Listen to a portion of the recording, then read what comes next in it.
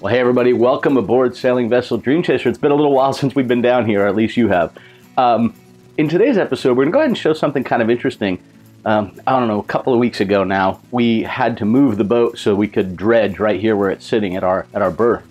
And I went to turn the wheel and the rudder wasn't turning. Oh no, what's going on? Turned the autopilot on and the autopilot was turning it just fine. So assumed there was a problem just with the hydraulic steering and checked the reservoir and it was really low. So came down below and I noticed a couple of things that I'll show you on these hydraulic lines. First of all, I do have a slight drip on one of the actual hydraulic rams, so we'll have to rebuild that at some point for sure.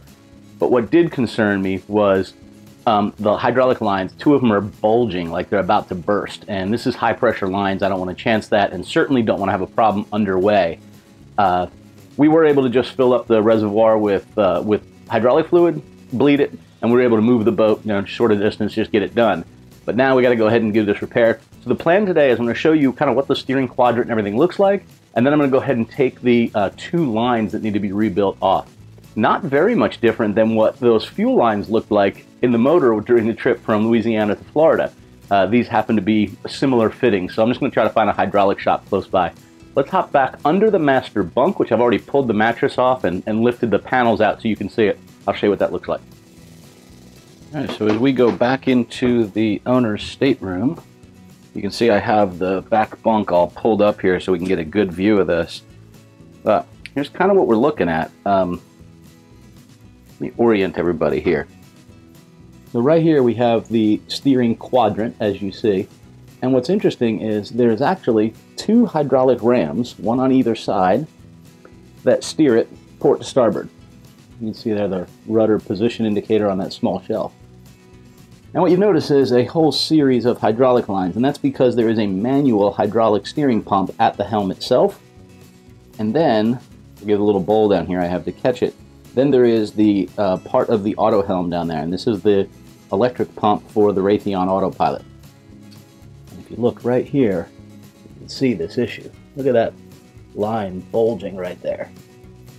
So we definitely need to get these lines off of here. That should not be bulged out like that.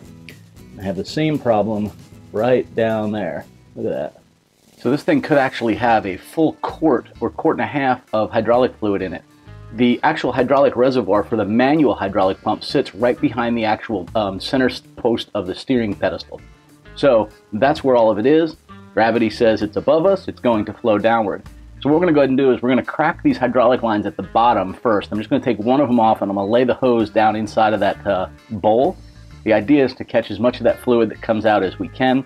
I actually don't know how much of it's going to flow out. I don't know if it all will, or if it's going to just sort of stay stationary and let a little bit of air in, but not a terribly large amount of fluid out. So I don't really know what to expect. I've never done this before. As I mentioned before, I have several sort of bilge sheets or fuel spill sheets. I'm going to put that down in the bilge. I want to be sure that if any drops go down to the bottom there, or they miss that pan, that none of it gets down into the bilge, or it mixes with any water and pumps overboard. So let's go ahead and get that started, and we'll crack these loose and see what it looks like. All right, let's try and get oriented. So right here is the pump. I have my little bowl right here to catch any fluid, and I'm going to try to undo this line right here. So I'm going to take these off completely. I'm thinking I can just pop that right in the bowl. So let's start with just seeing if we can go ahead and crack this loose. What I don't know is if fluid is going to go all over the place here. So I'm going to put these right down here just in case.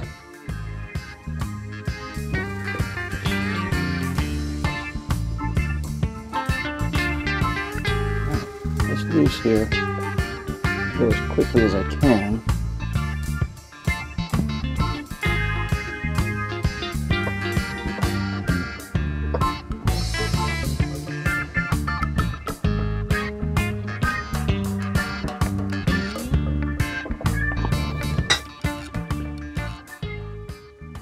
Alright, fluid is running out for sure. Not too much more is coming out, so we're going to go ahead and try to do the other one.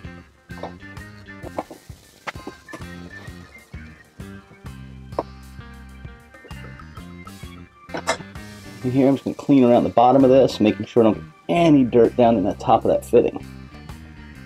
What I don't know is if any fluid's going to come out of this, so I'm going to leave this alone. Just let these drip for a few minutes. All right, so this has been draining for probably 15 minutes or so. I'm not seeing any more come out of them, so now I'm gonna disconnect the tops of the hoses so I can pull these guys out of here. Turn on a little work light for myself, my wrench, and away we go. Long threads on this side, and a tight spot, which, you know, it's a boat, so of course that's the case. These things have got to go an inch into the tube. Yeah, I didn't want to force this other part, but I will say this should have stayed in there. I should have loosened up the other part. I'll show you in a second what I mean. I'll leave one of these apart so I can show you. Okay, I've got this pulled out. I'll show you what these look like in just a second. Let me get this other one off of here. All right, we got the parts out. Let me kind of show you what I mean about the way I took this apart. All right, so you can see the two different lines here, and you can see that bulge I was talking about right there. Like, that's not good. It actually still feels like it's full of fluid, but so this is the section that was on the bottom, and this is the section that was on the top. This one has a bulge up here. Now, what was interesting is when I took these off on the bottom, I was able to just unscrew this part, no problem. When I came over here to do the top side, I wasn't able to unscrew this, and I was afraid it was going to bend the connection where it came off of the fitting right here. So I started turning this part, and here's what ultimately ended up happening. This thing came out of there. I think I basically took apart the hydraulic line. That's supposed to stay there, because this part's supposed to rotate. Well, that's all right. I'll just screw these back on there tight, and when I go have new lines made, I'll make sure they make them with the fittings like this on the top. I believe these are the same size on the top and the bottom. But it is amazing, when you look at that, that thing goes all the way through that, yeah, darn near all the way through that coupling. It's pretty surprising. And we'll just wrap these up.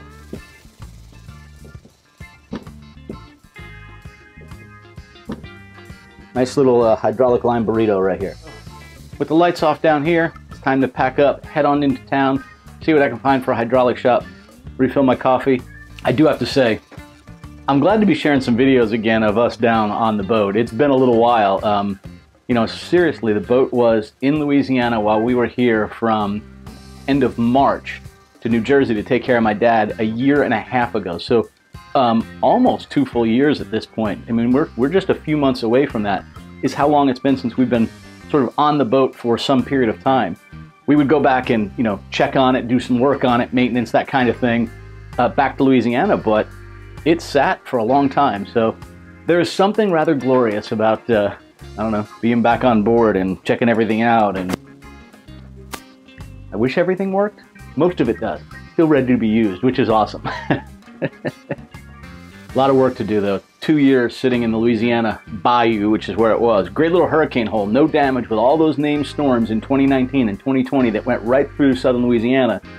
Shockingly, no damage whatsoever from that. A lot of wear and tear, but sitting out there in the bayou and all that humidity, you know, everything varnish needs to be redone, which is a shame because if you guys have been watching this channel, when we had it in the yard, I stripped every bit of teak on deck down to bare teak, and I revarnished all of it and then didn't do the maintenance coat. So it's a matter of starting all over, which is, honestly, that's depressing as shit. It's a lot of work, but it looks so amazing when it's done up top. So amazing.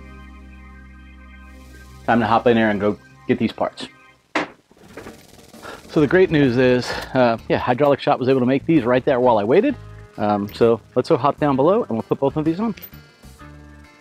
So taking a closer look at these, you can definitely see that bulge I was talking about. And yeah, I brought them up to a shop. It was kind of amazing. The shop where I brought them, the guy says, yeah, I don't have those fittings, but there's another shop just down the way, they do. And these are a little longer, so it'll be interesting to see if I can just bend these a little bit the way I need to. But yeah, nice fittings. When I was there, he did tell me though that these fittings are actually reusable, and he said they're fairly expensive, these brass fittings. So he told me how to take these apart and suggested that I do, and I keep them, so that if I ever want to create a couple of spares, it'd be really cheap to just buy the hose and have somebody crimp them on. But he said these are probably $30 to $50 for those crimps. So yeah, 2 new hoses, cost me 60 bucks, and they were done in 20 minutes. Let's go put them on.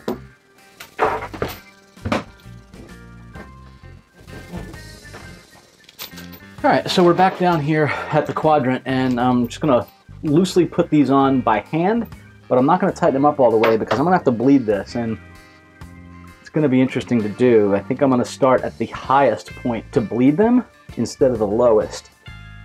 My thought is air rising, though once the system's closed, I don't know how true that is, so we'll see.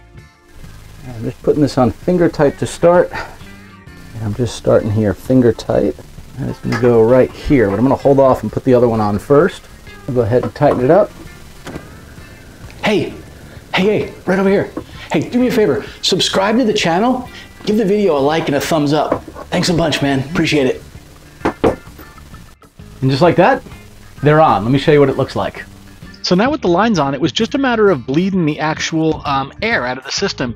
And I was kind of thinking that it might be a little bit like doing car brakes. You know, you had somebody pump on the brakes and hold the pedal down, and then you crack one of the lines to force out any air. So that's kind of what I was thinking would need to happen here.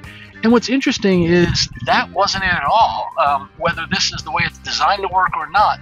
Let me show you what ended up happening. Basically, all I had to do was continue to turn the wheel back and forth in both directions.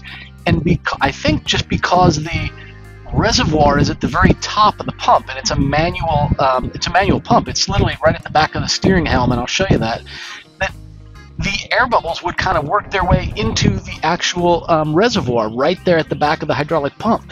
So it was really kind of an interesting way to do it. It took a while. I had to rotate it back and forth, geez, I don't know, 12 to 15 times. But at that stage, I think all the air was out of it, and it just feels wonderfully smooth. So let me show you what the actual hydraulic pump, the manual pump, looks like, and the reservoir. So here's our helm here, and literally right at the very back of this particular shaft right there, from the center of the wheel, it goes into the helm, and that's the hydraulic steering itself. Let me show you. So here you go. You can see it. You can see the shaft here, and it comes right into the center of this. And all we have to do is loosen up this nut. I love that I keep a wrench right in the helm station all the time. And this is the actual reservoir. It's hard to see it in there, but we're filled up with fluid. And it was really pretty easy to do. Just a matter of turning the wheel back and forth. I'll show you kind of how simple this turns. And then, yes, I did tie the dock lines on, turn the power on, and make sure that my rudder was thrusting both back and forth in both directions. See how well I can do this one-handed here. So I have the wheel here, and all I need to do is just take my finger, and I can rotate it around just like this. It's about 6 full rotations from quadrant post to quadrant post. And again, just one finger. It's really easy to do. I get full steering. So I love that the wheel turns that easily. It really is handy to have it just be that simple. And what's cool about this particular helm is there's a small knob back here where you can adjust that, and it determines how many rotations it takes to turn the rudder all the way over. So I don't know, it's almost like maybe it's a valve that controls how much fluid each bit of rotation pushes through the hydraulic line. That's kind of a neat little thing. Yeah, so all in all, hydraulic lines bled, hydraulic hoses replaced, and we have good working and functioning steering again. Hey everybody, thank you so much for watching. Hope you enjoyed this week's video. We'll see you again next Friday, back aboard Dream Chaser right here. Bye y'all. Safe sailing. Hope you have a beautiful winds.